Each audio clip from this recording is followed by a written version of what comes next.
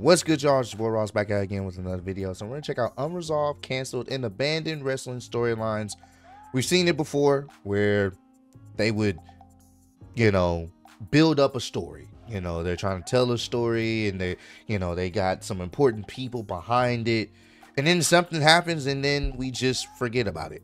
If y'all remember when Shane had came back, and I think he was feuding with The Undertaker, and it was supposed to be some type of stipulation. I forgot what it was, where essentially it involved a box or something like that. If y'all remember, I think if The Undertaker won or something like that, or if Shane won, he would get the box. It was supposed to be something that would expose the McMahons. I don't know if y'all remember. It was weird, but they never followed up on it after the match.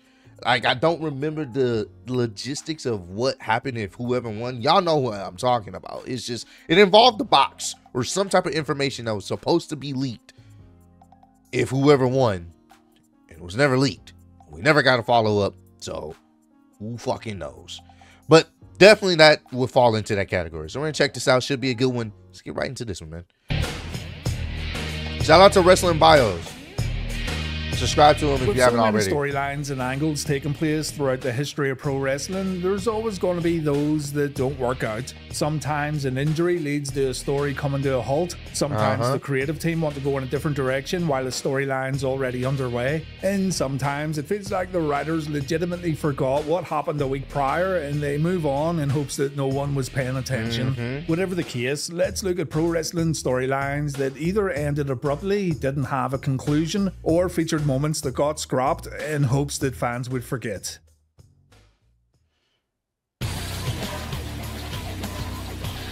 GTV. The first one is an obvious one, GTV. GTV segments aired on Raw during the Attitude Era, and they featured pro wrestlers and other personalities getting filmed without their prior consent. The footage that aired would sometimes further storylines, such as Test and Stephanie McMahon's relationship. The footage would sometimes help with cross-promotion, such as the cast of Mystery Men getting filmed without their knowledge. And sometimes the footage was just used to embarrass people. GTV was dropped out of nowhere, and the person behind GTV was never revealed. It's widely believed that Goldust was going to be revealed as the man behind these hidden camera recordings, but Dustin Reynolds left WWF before the reveal could happen. A dead giveaway here is the fact that the first ever GTV segment was actually named GDTV, but this was changed because it was a bit too obvious. When Dustin got released, the WWF toyed with the idea of using Tom Green, but Vince McMahon didn't like him. Glenn Ruth, better known as Headbanger Thrasher, was also brought up as a possible name behind GTV, but we never did find out who the culprit was, and the segments just ended with no payoff. Yeah, I definitely don't remember that, actually. Booker's note. In November 2003, Booker T was in the locker room getting ready for an upcoming match. Someone sent Booker an envelope that Heidenreich handed over to the five-time WCW champion. Booker opened up the envelope. A note was inside that said, "I still remember." And the WWE were hoping that you wouldn't remember this little backstage segment because it was totally forgotten about the following week. People have speculated that it was supposed to be from Goldust. I read a few comments where some folks thought it was going to be Stevie Ray, but I highly doubt it. Nonetheless, this mystery remains unsolved, and Booker just carried on with his business, even though he seemed a little shook after receiving the envelope. I still remember, but I'm going to keep doing what I was doing. The WCW Wide Hummer. I'm going to talk about this a little more in a future video, but in short, we never found out exactly who it was driving the Hummer that hit Kevin Nash. At first, it seemed like a done deal. Nash was feuding with Randy Savage, and the first Hummer incident took place just before Great American Bash 99. Big Kev thought it could have been Sting, seeing as Sting was seen in a Hummer during a backstage brawl with Rick Steiner, a black Hummer may I add. But at the Great American Bash 99, Sid Vicious made his return to WCW to help Randy Savage, and even the commentary team put two and two together here to conclude that Sid was the man behind the wheel. Things got convoluted though when Sid and Savage used a fake sting to keep Nash and fans guessing following the match at Great American Bash, and when it seemed like the angle had ended, Lex Luger tried to convince Sting that it was actually Hulk Hogan driving the Hummer. Sting begins to believe Luger when he finds Macho Man and Gorgeous George in Hogan's locker room, but bizarrely it's Sting who turns heel when this part of the storyline wraps up and the Hummer stuff gets totally forgotten about. Then, during the Russo era, the Hummer was brought back when Hogan stopped Bischoff from running him over, and get this, Hogan then drives the Hummer into a dumpster containing one Billy Kidman. This might make some conclude that Bischoff was behind the previous attacks, but you have to remember that Eric Bischoff was a babyface when the original Hummer attack happened back in '99, and he also had his own issues with Randy Savage. I think the whole Hummer thing was supposed to start and end with Sid Vicious, but they kept it going way longer than it should have because they didn't know how to end it. Just typical WCW, really. Yeah, that definitely was so convoluted. Like, like super convoluted. Like what? Speaking of Lex Luger, there was one brief moment on Nitro where fans could see Lex and Miss Elizabeth standing at a podium. Lex was wearing a suit and he was just about to give a speech, but then the cameras got cut off and we didn't hear a single word from the total package. This was also completely forgotten about, and I'm sure many of you also forgot that this happened. This was also months before the reborn Lex Luger stuff. Lex even showed up afterwards to help out his buddy Sting as if nothing had happened. So the whole purpose of this little moment at the podium still remains a complete mystery. Oh, we know why this was canceled, but for those who don't know, we'll let him explain it. A heavy hitter for sure, and one you can absolutely understand why it got cancelled. Yeah. It's the death of Mr. McMahon. A clearly distraught Vince McMahon got into his limousine at the end of a special episode of Raw dubbed Mr. McMahon Appreciation Night. You see, Vince took a beating from Bobby Lashley at One Night Stand 2007, and this loss was enough to break Vince and make him act very strangely. Seeming almost hypnotized and a little lost, McMahon approached his limousine at the very end of Raw. He got inside and then boom, Kaboom. the vehicle goes up in flames. The WWE were preparing to run a long Who Killed Vince McMahon storyline with multiple suspects, but then the Benoit tragedy happened and the WWE felt it would be in bad taste to continue the storyline. Yeah. This whole thing has been covered quite a lot on YouTube though, and I even put together a video on the whole storyline. Check that one out if you want to learn more. When you really think about it, he really thought that was just a good idea to fake his death in a car explosion, and then we were gonna sit here and figure out who killed Vince, and then at some point he was gonna probably come back. So I don't know. It was a wild one.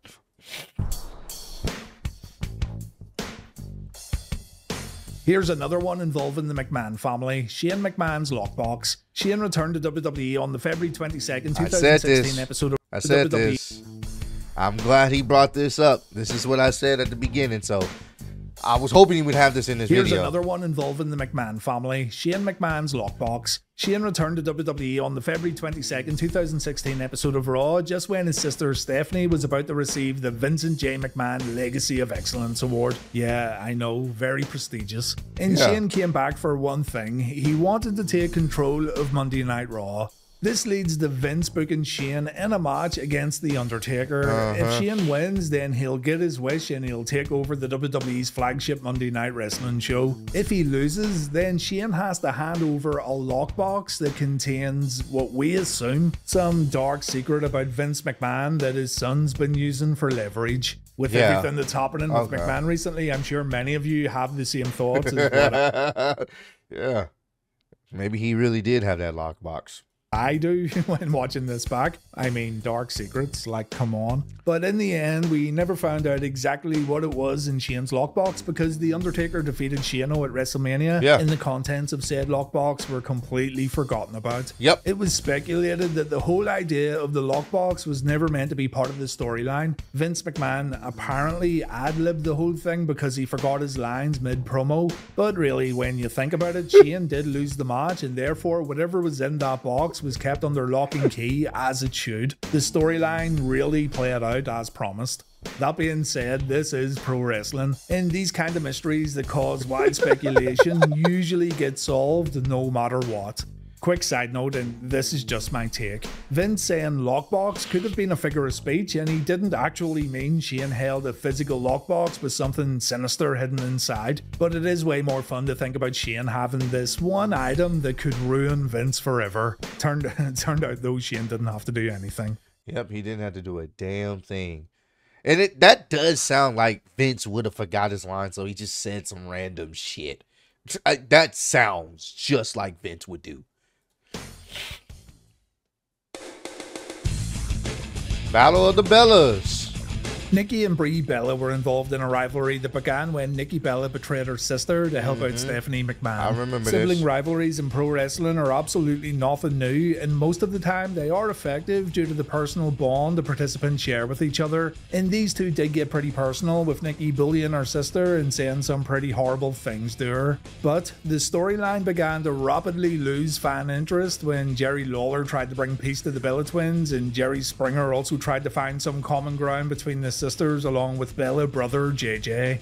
Nikki would beat her sister at Hell in a Cell 2014, meaning Brie would become Nikki's servant. Most fans began switching the channel when Nikki made her sister do some downright mean things, such as make her smoothies and serve her tea. And then Brie just randomly decided that her sister was right all along, and the Bellas reunited like nothing had happened. Brie assisted Nikki in beating AJ Lee at Survivor Series that year. The Bella twins were back together, and the weird moral... That shit was stupid, bro. When you really think about it, there was... She just sided with her. I was like, wait, huh? She been mistreated. Okay. It was dumb. Of the story is, you should bully your siblings into thinking your way, and eventually they'll break and realize they were wrong.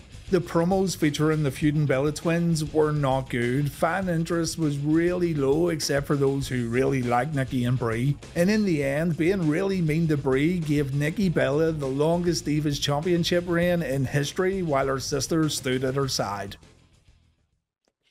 Oh. For what? Don't know. Hideo Itami, better known as Kenta, was scheduled to face Tyler Breeze and Finn Balor in a match to determine the #1 contender for the NXT Championship. The match was booked for NXT TakeOver Unstoppable on May 20th, 2015, but before the bout could take place, Itami suffered a legitimate shoulder injury that was going to keep him off TV for around 6 months. To explain Itami's absence, he was attacked in the Full Sail parking lot before Unstoppable went on the air. I'm telling you, man, that parking lot is dangerous. And fans never did get to see who the attacker was. The Revival were on the scene checking on Hideo. Kevin Owens walked past while saying this is all a terrible shame. And in the end, Tyler Breeze and Finn Balor had a one-on-one match that Balor won. People have went for the obvious choice and said it was Kevin Owens. Others speculated it was Finn Balor or Tyler Breeze. Some even thought it could have been Samoa Joe, who made his NXT debut later that evening. But I think this one never got resolved because Hideo Itami ended up on the bench much longer than originally thought, and the whole thing just got scrapped. Hideo Itami was really unlucky though when it came to injuries during his NXT tenure, and this one in particular leaves us with another angle that never got resolved. Kane versus... Yeah, I remember this.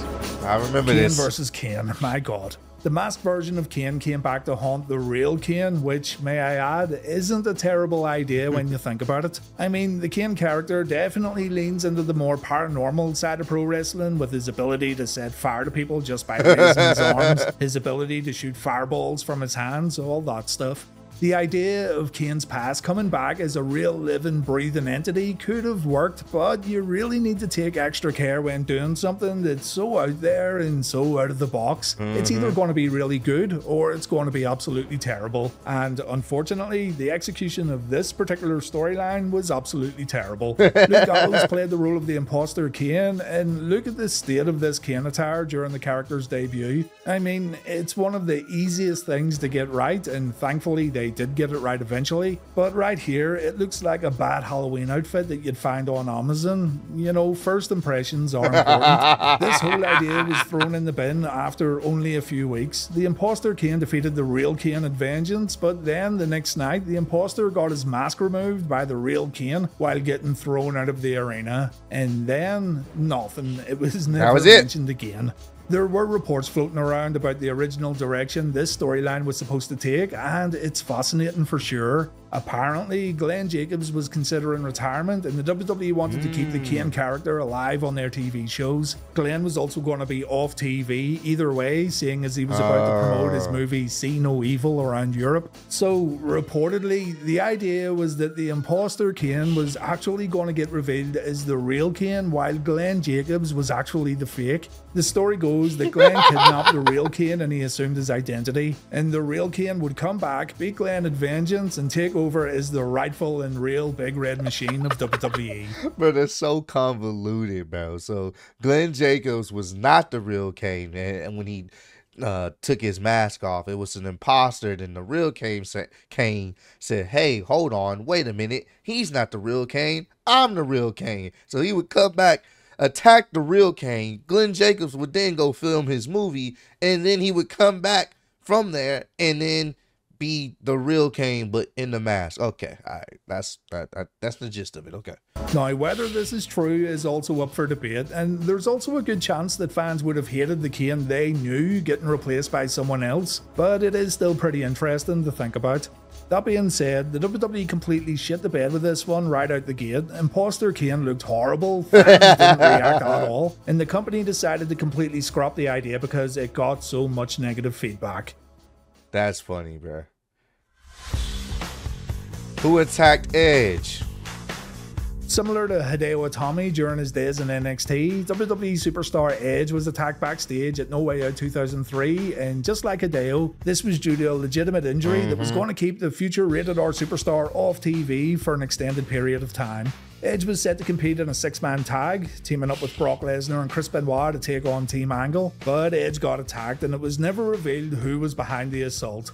Obviously, you're going to point the finger at Kurt Angle, Shelton Benjamin and Charlie Haas, but the WWE never actually said that Team Angle were behind the attack, and when Edge returned to TV, it was never brought up again. They just said, oh, he got attacked by a ghost. Here's another one from World Championship Wrestling. Before the Owen Hart tragedy at WWF Over the Edge 99, Kevin Nash went on The Tonight Show with Jay Leno to challenge Bret Hart to a special match. Both Bret and Nash were to put up $250,000 each in prize money, and the match itself was scheduled to take place not on Nitro, not on pay-per-view, not even on Thunder. No, the match was actually going to take place on the Jay Leno show. This isn't as random as you might think. The competitors putting up $250,000 was introduced because a month or two prior, Bill Goldberg challenged Steve Austin to a fight, and Bill said he'd put up $250,000 if Steve could beat him. This challenge was also laid out on Jay Leno's show, and when Kev challenged Bret, he did make reference to Austin declining to fight Goldberg. Owen passed away before the match could take place, and Bret took time away from TV to mourn the loss of his brother. Nash vs. Bret on The Tonight Show didn't happen, so WCW had to change direction. Understandably so. Raven and the Deadpool. The Deadpool in WCW consisted of Raven, Vampiro, Violent J, and Shaggy 2 Dope. While you may look back at this group and think it's a pretty odd formation featuring a bunch of guys with very little in common, they got some pretty good crowd reactions, which even surprised me when going back to watch their stuff for Reliving the War. Raven stayed silent while the Deadpool were in WCW. The ICP and Vampiro could be quite boisterous, and they didn't mind celebrating their victories or cutting promos on their upcoming opponents. But Raven's role in the group was kind of mysterious. He just showed up during a beatdown one week, and his motivations were never made clear. The story of the Deadpool was killed off when an infamous backstage talent meeting in WCW led to Raven walking out of the company and never coming back. Bischoff was ripping into his roster backstage, and Raven decided to take up Eric's offer when the boss said he could walk out the door if he wasn't happy. With Raven gone, the Deadpool eventually became the Dark Carnival, and while the Dark Carnival was very similar to the Deadpool, it didn't have the same element of mystery when Raven left. That being said, I'm fairly confident that WCW didn't have any kind of long-term plan for the stable anyway. Raven could have definitely had something in store and he could have pitched ideas, but at the same time he was really checked out of WCW, seeing as the company had no intentions of pushing him further up the cards, and when he had the chance to walk out, well, he took it. Yeah. Anybody want to leave? That'll be me. WWF, NWO. The WWF version of the NWO, I thought, started off pretty well. The company decided to keep things simple with the original Founding Fathers coming in to cause chaos on WWF's top babyfaces. But things went in a different direction when Hulk Hogan was turned babyface and Scott Hall continued to struggle with his personal demons. The group was rebuilt with new members. Shawn Michaels returned as the NWO spokesman, and the faction began a storyline where they'd try to enlist Triple H. Hunter's personal relationship with Shawn Michaels, Kevin Nash and X-Pac were at the forefront of this storyline, and fans were left wondering if Triple H would begin wearing the famous black and white t-shirts or if he'd begin a rivalry against his old best friends. During a 6-man main event match on Raw, Kevin Nash suffered an injury the moment he stepped into the ring. And after Big Sexy tore his quads in this 6-man tag match, the decision was made to completely kill the NWO once and for all as an active faction within the world of pro wrestling. Vince McMahon came out the following week while the NWO's entrance music played in the arena. McMahon then announced that this was the last time fans would ever hear the famous theme music because the NWO were now gone forever. So the whole Triple H NWO angle was dropped, and instead a rivalry began between the Game and Shawn Michaels. At the time, the rivalry was so fucking good, but it made sense once Nash got hurt. Yeah, that was it. They kind of had to kind of go in a different direction. Annoyed that the NWO didn't work out in WWE, but looking back now, I can see it was probably for the best. It's one of those things that was probably never meant to be, but it was still pretty cool seeing Nash, Hall and Hogan show up to WWF television while representing the groundbreaking faction. Definitely a legendary. Baby doll blackmail. NWA fans were captivated with a very brief storyline featuring Dusty Rhodes, Larry Zbyszko, and Baby Doll. Larry wanted Dusty's US title, and if the American Dream didn't give Zbyszko a match, then Dusty was going to have some serious problems. You see, Baby Doll had some dirt on Dusty, a secret that could potentially destroy the American Dream if it ever went public. And this secret would get revealed to the world if Dusty didn't comply with Zbyszko's demands. So serious was this secret that it could apparently land Dusty in jail, so it must have been something pretty heavy. During an interview, Baby Doll approached Dusty and she handed him an envelope. Dusty looked inside, he got a little worried, and after... Hey, Dusty had that drip. You see this jacket? Dusty had that drip, man. Dusty had that drip. Baby Doll said Dusty wasn't as righteous as everyone thinks he is. She gave him a peck on the cheek before walking off. Weeks later, Baby Doll got released and the contents of the envelope were never revealed. Larry Zbyszko said Baby Doll was supposed to give Dusty a passionate kiss, not a peck on the cheek, and because she didn't comply, she got fired. However, I don't believe this, seeing as she was still on TV for 2 months after the kiss happened. Baby Doll said she was fired from Jim Crockett Promotions because her husband, Sam Houston, was hired by WWF, and the folks running JCP thought it was a conflict of interest. Baby Doll said on the WSI YouTube channel that she still has the envelope and she knows what's inside. She teased a few theories and a few ideas of what was inside that elusive envelope. It could be a sneak peek of the portfolio Baby Doll built around Dusty's bad deeds during the time she served as his valet. It could be images of Dusty going to a hotel room to visit an unknown woman. The only person who knows is Baby Doll, and whether you believe her or not is completely up to you. That's crazy. That is crazy, man. What if she really had some real dirt? Because back then, they were doing... It was different. Wrestling was much different back then. They were on that timing of actually doing like they would blur the lines of what's real and what's a work. So don't know if it was something really in there. Who knows? But it was a different time back then where boys was, they were doing whatever they could to portray what's happening on screen. What you seeing is real. So this one did kinda have an ending, but it was such a poor payoff that the only logical conclusion we have is that plans were changed. Desperate for a ratings bump in 2008, Vince McMahon promised to give away $1 million live on Raw. The chairman was handing out his own money apparently, and the action in the ring came to a screeching halt while Vince rang a few phone numbers to give away his money. I suppose there's worse things you could spend your cash on though, right Vince? Anyway, these parts of Raw were sometimes comically bad. A lot of times, folks just wouldn't answer their phones, and Vince even got rickrolled during one particular phone call. This series of free money giveaways, however, known as Mr. McMahon's $1 Million Mania, ended when the customized set fell on top of Vince, and the lock locker room went into a state of panic. Instead of being serious, it turned out absolutely hilarious, with Vince famously shouting, "Paul, I can't feel my legs." Paul, of course, being Triple H. And it all obviously looked like we were going to end up with another whodunit angle, similar to what was supposed to happen when McMahon's limousine blew up. In the end, though, fans didn't find out who brought the $1 Million Mania set crashing down on Vince. Shane and Stephanie were unhappy with the lack of unity after the accident and the unruly nature the WWE had went in since Vince disappeared. And so it all ended with Mike Adamle being named the new Raw GM in an effort to restore harmony to WWE Raw. For a storyline featuring the attempted murder of Vince McMahon, the payoff was incredibly weak. You therefore come to the conclusion that more was supposed to come of all this, but in the end, well, nothing really happened. Nope. Fans didn't find out why the set fell down or who was responsible. It was kind of brushed off as nothing more than a freak accident. Mike Adamle was not well received as the Raw GM, and when you consider that Vince McMahon spent more money on $1 Million Mania than what he did when purchasing WCW, then you can see why this was a catastrophic flop that did nothing to increase WWE's viewership. Again, this is something I'm going to cover a bit more in the future, so look out for that video very soon. I remember that.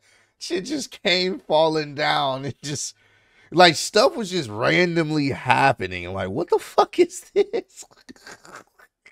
What's happening here? Why? What in the Final Destination is going on in WWE? I've left off quite a few other storylines that were either abandoned, abruptly stopped, or swept under the rug, and I'm going to cover these in a follow-up video very soon. As always, you're very welcome to put your suggestions in the comment section, and I'll look over these when I'm going to put together part 2. It's important though to remember that essentially shit happens. If everything was perfect in the world of wrestling storylines, then things would also get pretty boring after a while. Plans changing, ideas getting reworked, new ideas replacing old ones. All these things make the creative side of wrestling a bit more interesting, and it also gives us things to ponder over and things to talk about.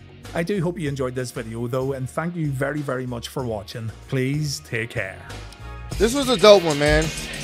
I'm gonna go ahead and like this because he be putting a lot of time and effort into these vids, so he definitely deserves some likes on here. Boom, gonna go ahead and like this. Like I said, go subscribe to Wrestling Bios if you haven't already. This was a dope one. Some of these stories I did not know, didn't get finished, and some of them I remember. So comment down below, let me know, can y'all remember a wrestling storyline that started off good or had some type of intrigue and then went nowhere?